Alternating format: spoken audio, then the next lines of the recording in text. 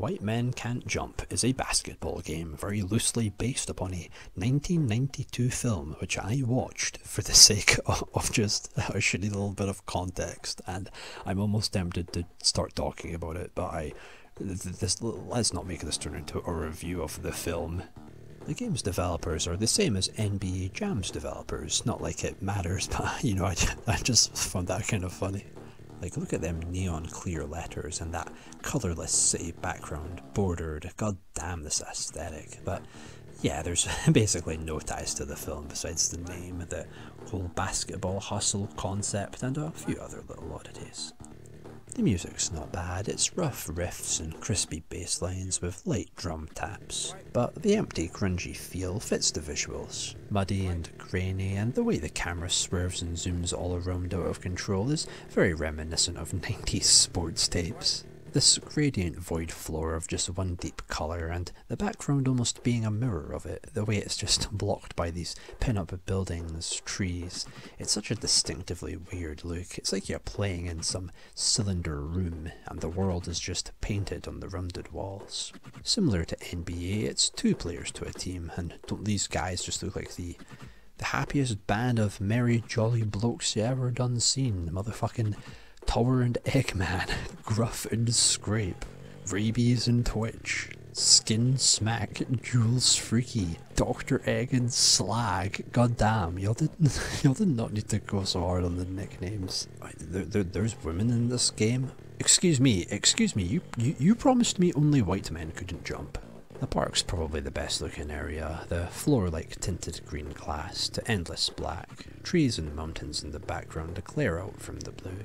There's absolutely no depth, but yet somehow it looks very, very far away.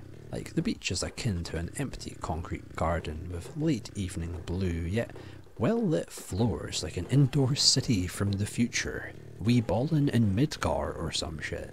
I guess it's meant to be the opening shot from the film, but wow, yeah, let's not have any of the film's characters. No, let's have this shitty beach that you see for 10 seconds in the opening shot. Yeah, that's what the game was needing.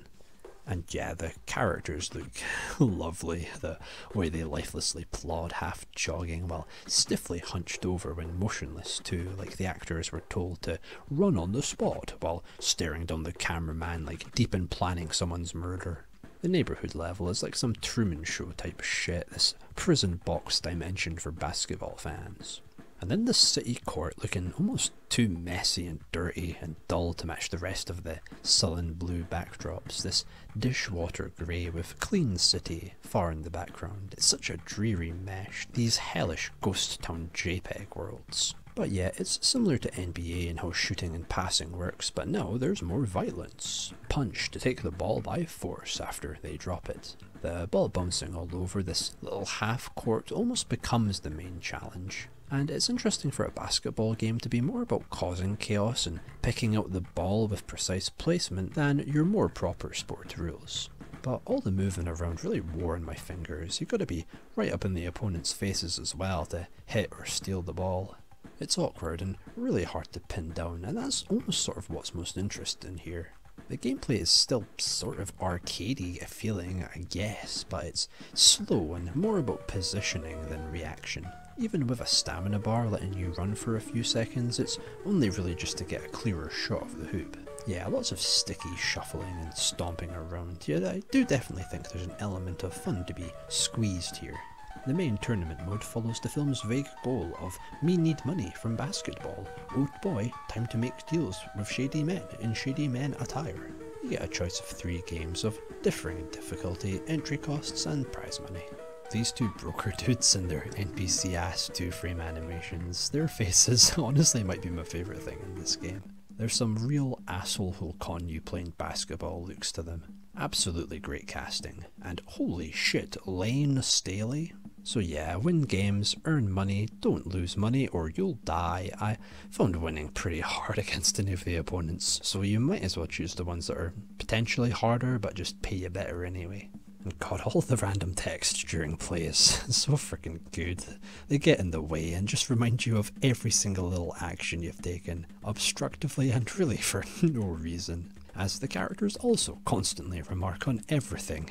Combine that with the sludgy music and the endless text boxes and their psychotic never the same font or colour, makes this game hard to play without stupidly repeating everything out loud just to stay focused. Oh, and yeah, if you get punched too long, you'll be dumbed like an upside-down tortoise for way longer than you should. With its gameplay, polluted world, constant stupid speeches, and all the goddamn multicoloured, multi-fonted in-game messages, this game becomes that special kind of annoying where just focusing is half the battle. This game's some real shitty game, very at home on Jaguar, but the roughness is very fun to mess around with honestly, and I quite like the half-court style, where the one net becomes the cradle for all this madness. The punching, the ball flying around, and trying to pick it up amidst all the talking and text prompts, then running away and trying desperately to just shoot a single damn good shot. There's an ugly kind of relaxing here, even if it's not exactly fun. Not a zone out and enjoy game, but more like smashing down drywall with a sledgehammer. A strange, unintelligible catharsis. The weird grunge void and gameplay like having to wrestle down a living blob of concrete. The music fitting that scruffy cool. There's definitely stuff to like here, but it's very messy and a bit of a slog to find. But hey, I like watching the stupid players run around, as cruddy and stupid is plenty enough for me. And yet, the film is way better, I would say.